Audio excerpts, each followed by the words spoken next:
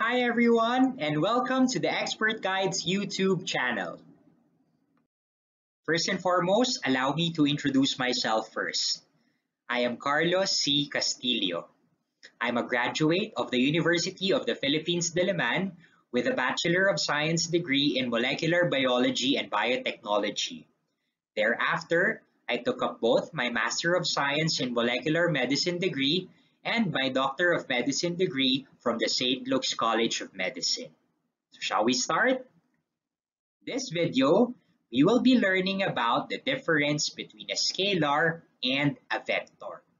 What is a scalar and how is it different from a vector? At first, it may seem to be confusing, but hopefully as we go through this mini lecture, you would be able to differentiate which is which. First and foremost, what is a scalar? Scalars are quantities which are fully described by magnitude alone. When you say magnitude, think of it as the number and the unit alone and nothing else. For example, if you would look at this table, examples of scalars are length, mass, time, and speed. Take for instance length, 125 meters. It's just the number and the unit and nothing else. Just the magnitude, therefore length is a scalar quantity. The same goes for mass, 240 kilograms. We have the number plus the unit and nothing else. Mass would give you a scalar quantity. Time, 283 seconds, and speed, 878 meters per second, again would involve just the magnitude, and therefore these are examples of scalar quantities. On the other hand, when we talk about vectors, vectors are quantities which are fully described by both a magnitude and direction. Now see the difference? For your vectors, you now have direction. So again, vectors would have magnitude and direction, which makes it unique from your scalars. Examples of vectors are as follows: position, force, displacement, and velocity. Take for instance position, 234 meters south. 234 meters would be the magnitude part. Then if you add south, which is a direction, that would give you a vector quantity. Again, magnitude plus direction, you would get a vector. Same goes for force. 829 newtons would be your magnitude plus northeast direction. Put them together, then voila, you have a vector, force. The same is true with displacement, 765 meters downward, and velocity, 123 meters per second to the left. Both would have magnitudes and directions, therefore both are vectors. Now see the difference again? Scalars would just have magnitude. Vectors would have both magnitude and direction.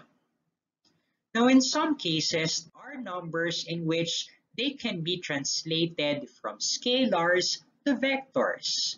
For instance, 5 meters in itself would contain a magnitude alone.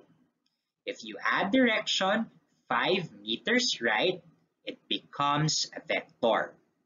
As a scalar, it's called distance, but as a vector, since it now denotes direction, it's better to call it displacement, or in some cases, we call it position. Another example is, for instance, 5 meters per second.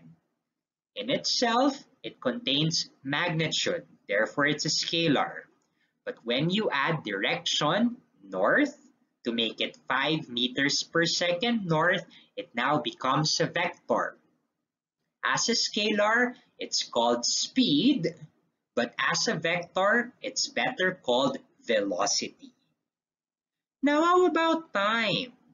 5 seconds would be magnitude. what would be the vector counterpart of time? Or let me rephrase the question. Can we put direction to time? No, we cannot because time is just a scalar quantity and it's very awkward if we say 5 seconds upwards. That seems weird. So time is just a scalar quantity and it does not have a vector counterpart. All right?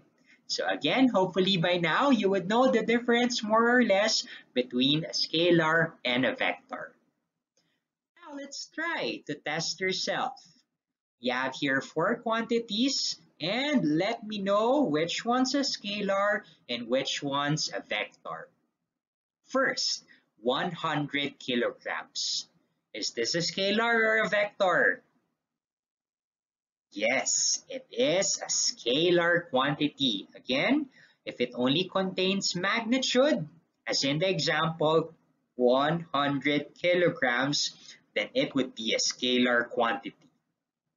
How about 30 meters per second squared northeast? Is it a scalar or a vector?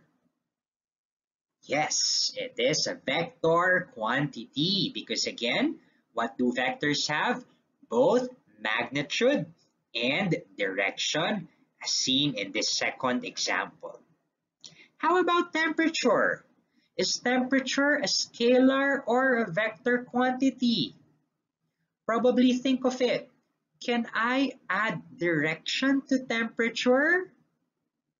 Well, not really. You cannot say, I have fever, I am 38 degrees Celsius to the north. It sounds weird, right? So, temperature is just a scalar quantity. And finally, acceleration. For instance, you are driving a car at 10 meters per second squared to the north. It both contains a magnitude and a direction, so acceleration is a vector quantity. Hopefully by now, you are now able to differentiate which are scalars and which are vectors. Again, scalars are quantities that contain magnitude alone, while vectors are quantities that contain both magnitude plus direction. I hope you learned in this video. For the next video, we will be talking about an introduction to mechanics. For this topic, you will be learning what's the difference between distance and displacement, speed and velocity, acceleration, and probably some problems that would help you understand these concepts better. Lastly, don't forget to like and share our page. That's facebook.com/Expert Guides Review Center Katipunan. If you have any questions or concerns, just leave a message. If you want to be updated of our next videos, don't forget to hit that subscribe button below. And until then, see you and have a great day ahead.